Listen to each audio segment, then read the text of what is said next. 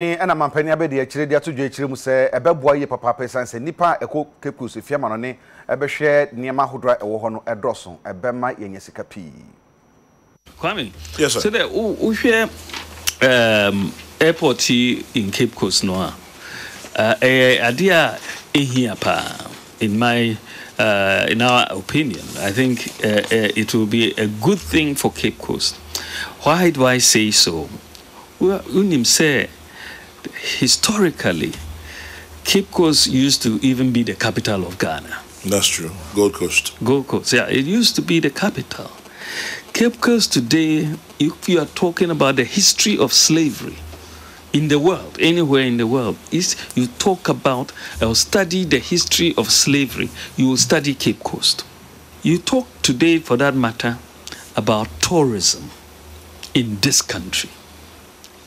Tourism in this country.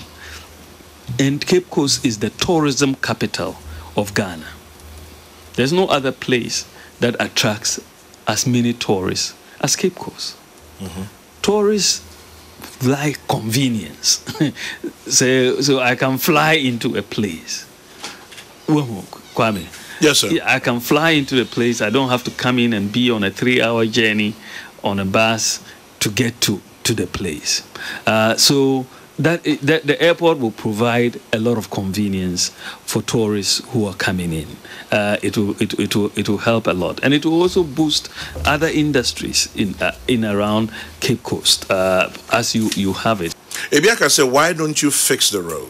Oh, it has to be part of it. Why don't you dualize the road? Oh, why don't you get interchanges, for example? That is going to be done. That I'm sure will be done. You need not only the roads, but you also need rail. The way that we're thinking about the whole thing, you need major infrastructure, transportation. Just a train quine. Train quine,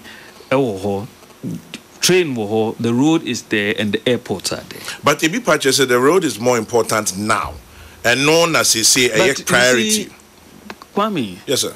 There's no reason why we are doing all sorts of roads. There's no reason why you can't work on the two at the same time. There really is no reason, because the road, I mean, as I say, is got to be part of the plan, because you don't want to have an airport which then difficult to get to and all of that. So the road and the rail, you have to think long term. We're thinking rail, we're thinking roads, but that is going to be on the basis of that infrastructure. It will boost the economy of the central region.